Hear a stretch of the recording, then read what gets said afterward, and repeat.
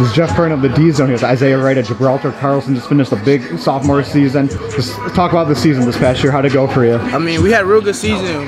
Well, first and foremost, we won our first ever district, made it to regionals. So the team itself had a real good season. And I had a good season myself, thanks to my O-line.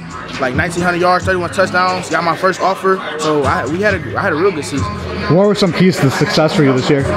Like I said, O-line, and then later on towards the year, a lot of teams would keep me, but we still had a lot of dogs on offense, like 13 Joe Krolak, 17 Landon Vita, and so just the O-line and the defense. Of course, defense wins championships. Defense won us all our games. From a technical standpoint and skill set, what do you think you got better at as the year went on? Throughout the year, I think I got way better at reading my blocks and slowing down, being more patient, and then following that hole and bursting through it.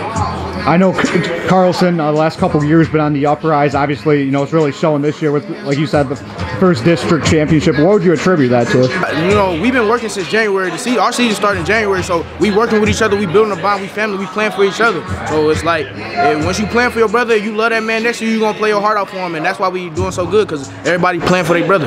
And you said you got the first offer from Miami, Ohio. So just talk about how that offer came to be. I know you went on the viz and stuff. Yeah. So what they like about you, and just sum up that offer a little bit. I mean, yeah, so we had went down there, go to the game. I didn't see none of the coaches while I was at the game, but after we had left on my way back home, Coach Jason Simmons had called me, and he was talking to me. He was like, we got you on our list. We watched your film, and we want to offer you and stuff like that. So, yeah. And who are some schools that you've also heard from since the season? I haven't really heard from many schools after that. And who are some schools you're interested in then?